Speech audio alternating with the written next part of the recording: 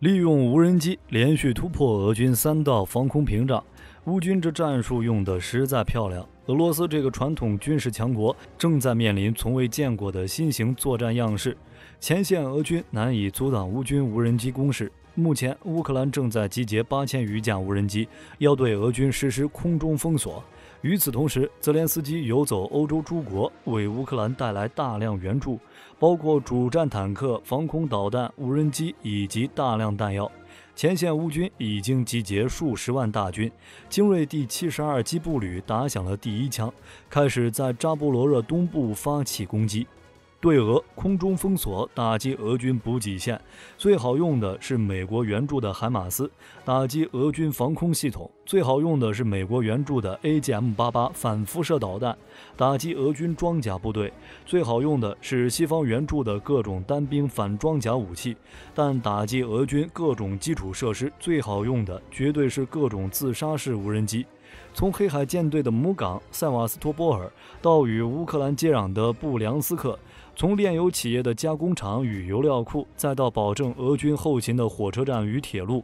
俄罗斯境内各种工业目标、交通设施以及相关军事目标都成为乌军自杀式无人机的袭击目标，就连克里姆林宫也遭到过无人机的袭击。如今，乌克兰的无人机作战部队已经成功突破俄军自边境线至莫斯科方向的远中近3道空中防控屏障。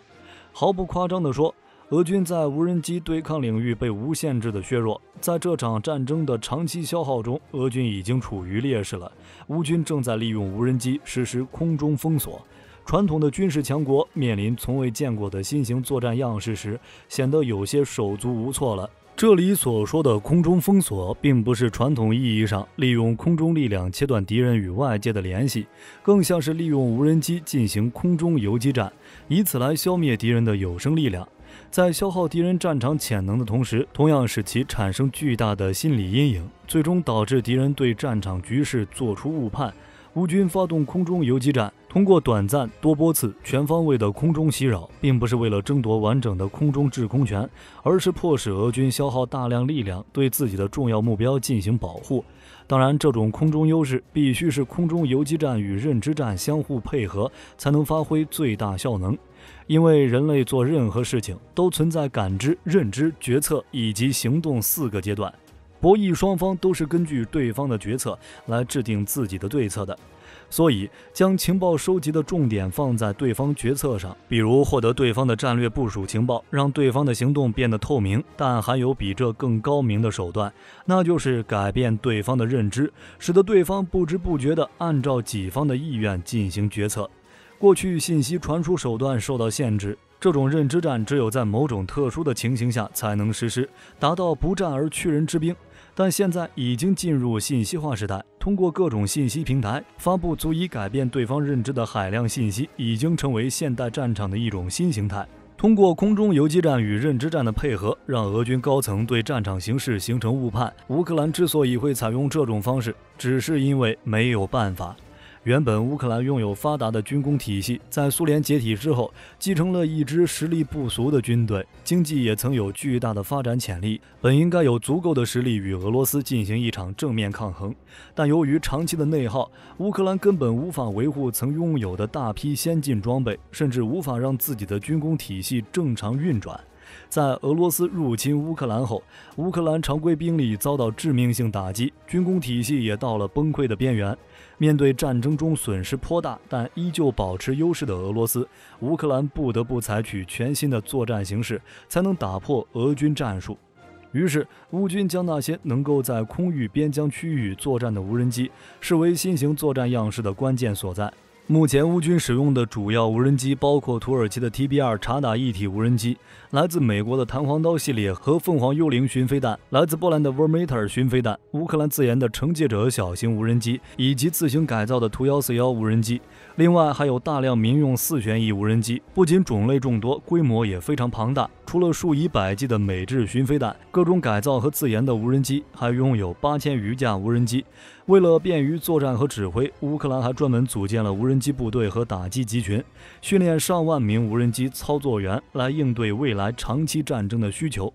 除了在无人机方面有足够力量与俄罗斯正面对抗以外，乌军在无人机的运用和战术方面更是超过了俄军，而这些优势就是在西方国家的帮助下建立的。开战初期，乌军利用美国的空中阻断战术，投入大量 TB2 无人机，给俄军装甲部队造成了巨大损失。乌军还利用大量4旋翼民用无人机充当火炮观察员，为炮兵的射击进行侦察与矫正。不过，乌军也有受到限制的方面，那就是缺乏 MQ9、RQ4 等大型无人机，仅仅依靠 TB2 这类小型察打一体无人机，难以对俄罗斯造成致命伤害。于是，美国便针对乌克兰战场的特有形势和乌军的装备特点，为乌军提出了一种全新战术——空中封锁。这是一种新型战术，能够充分利用乌军在无人机方面的优势，以己之长攻彼之短。毕竟，俄乌之间有了长达1000公里的战线，同时，俄罗斯布良斯克州、库尔斯克州和别尔哥罗德州等地也与乌克兰北部地区接壤。乌军可以利用多种途径释放无人机，对俄罗斯进行渗透，完成对俄本土或纵深目标的打击。面对这些低慢小的目标，俄军不仅缺乏有效的监测手段，还缺乏有效的反制手段，使得俄军防空武器不足的缺点被无限放大。不过，乌克兰因为缺乏足够多的军用无人机，所以没有办法进行自我空中组网、自动识别目标以及自主发动打击等任务。乌军缺乏无人机协同作战的能力，所以只能大量改造民用、商用无人机，携带有效载荷，在西方国家情报系统的支持下，对俄军后方或本土进行打击。无论是塞瓦斯卡托波尔俄军基地的油料仓库，还是俄罗斯作战保障的咽喉铁路线，都将是乌军无人机作战部队的打击目标。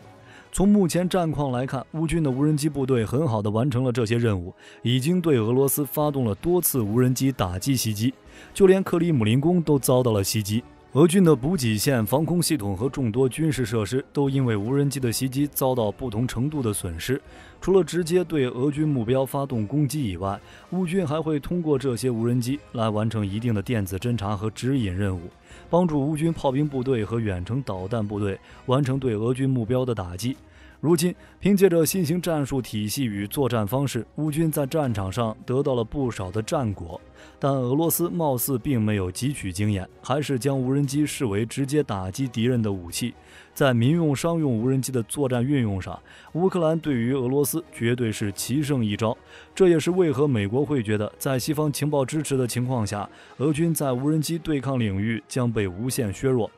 在长期消耗中，俄罗斯输定了。如今，乌克兰再度获得大量援助，而反攻的第一枪已经打响了。援助加倍，随着入侵战争的持续，西方在武器援助方面的限制越来越小了。此次泽连斯基的欧洲之行收获满满，获得了欧洲3巨头英法德的大量军事援助。根据多家媒体报道，德国在5月13日当天宣布，将向乌克兰提供价值27亿欧元的新一揽子援助计划，包括30辆豹式主战坦克，还有20辆黄鼠狼步兵战车、4套 IRIS-T SLM 防空系统、200架侦察无人机、100辆装甲车以及大量弹药。此前，德国已经向乌克兰转交了2套 IRIS-T SLM 防空导弹系统、18辆豹 2A6 主战坦克、15套猎豹自行防空炮、40辆黄鼠狼步兵战车以及大量其他各类武器装备及弹药。有一个数据显示，德国目前援助的坦克和准备援助的坦克总数已经超过了美国，在西方坦克援助中排名第2，仅次于波兰。此次27亿欧元的援助也是入侵战争爆发之后德国提供的最大一次援助。与此同时，乌军在获得英国援助的暴风影巡航导弹后，就迫不及待地在顿巴斯战场使用这种射程300公里的远程打击导弹，并且是通过空中平台发射的。乌军装备战机在经过改装后，已经具备发射此类导弹的能力。根据报道，英国向乌克兰首批交付的暴风影巡航导弹数量达到了200枚，未来可能增加400枚，总量将达到600枚，这将对俄军造成致命威胁。在德国宣布新援助的同时，英国也再度宣布新的援助计划，包括防空导弹和数百架200公里射程的新型远程无人机。要知道，乌军对于防空导弹的需求丝毫不亚于炮弹。充足的炮弹可以为乌军反攻提供主力，而防空导弹则可以为乌军后方提供强大的安全屏障。至于200公里的无人机，相当于为乌克兰提供了另一种远程巡航导弹。配合上暴风影巡航导弹，俄军阵地将面临多重打击。另外，英国也宣布调整英国飞行员的培训计划，以便能训练乌军飞行员，以便他们能够将这些技能应用于西方后续将援助的战机上，似乎在为西方援助 F-16战机做准备。虽然在援助上德国后来居上，援助的规模已经超过了英国，但在乌军急需的武器方面，英国显然要更加精准。去年，英国援助了23亿英镑，今年援助的规模不会低于去年。虽然在规模上比不上美国，但在某种类型的武器援助上，英国是走在最前面的。通常在英国援助某类武器后，西方援助该项目的大门就打开了，各国都会跟上。无论是暴风影巡航导弹，还是200公里射程的新型无人机，英国此次援助就是为其他西方国家提供同类型的武器做榜样。一句话总结就是：兄弟们，跟我一起冲，打倒俄罗斯这个国家。除了以上这些，美国雷神公司研发的 ADM-160B 空射诱饵弹也被曝出现在乌军对俄军攻击序列中。这款武器不在美国对外公开的援助清单中，从侧面也表明了美国暗中同样在给乌克兰进行大规模援助。而在多方倾力相助之下，乌克兰终于打响了反攻第一枪。反攻第一枪，从去年年底，乌克兰就一直在筹备新一轮的反攻，目的就是为了夺回被俄罗斯占领的土地，包括克里米亚半岛，将领土恢复到1991年，是乌克兰停战的底线。这是一个总体战略目标，而这个目标是由乌军拥有的作战力量来决定的。但显然，目前的乌军并不具备实现总体战略的能力。为了展开反攻行动，在西方国家的援助下，乌克兰加速组建了12个作战旅作为反攻的新锐力量。西方国家也宣布，乌军反攻行动所需要的各类装备已经有 98% 抵达乌克兰战场。西方国家已经竭尽全力提供援助，尤其是乌军反攻需要的各类武器弹药。但什么时候发动反攻，却完全是乌克兰自己的事情。乌克兰对外宣称，9个军团的20万到40万名乌军正在集结待命，随时投入大反攻。目前，乌军5个作战旅已经进入站位，战役级别的侦察行动已经开始实施。乌军5个旅主要是在巴赫穆特方向、赫尔松方向、第聂伯河上的新卡霍夫卡方向、库班奥列霍夫斯基方向以及扎波罗热州的奥列霍夫方向。打响反攻第一枪的就是精锐第72机步旅向扎波罗热东部发动攻击，首要目标就是位于这里的俄军，目前已经取得了部分成效，夺回了部分前沿阵地。在第72机步旅打响反攻第一枪的同时，乌军其他部队也进入了部署调整，并做好随时战斗准备。不过，这5个作战旅只发动了零星战斗，相较于去年9月份的反攻，明显差了一些。这次显得很平静。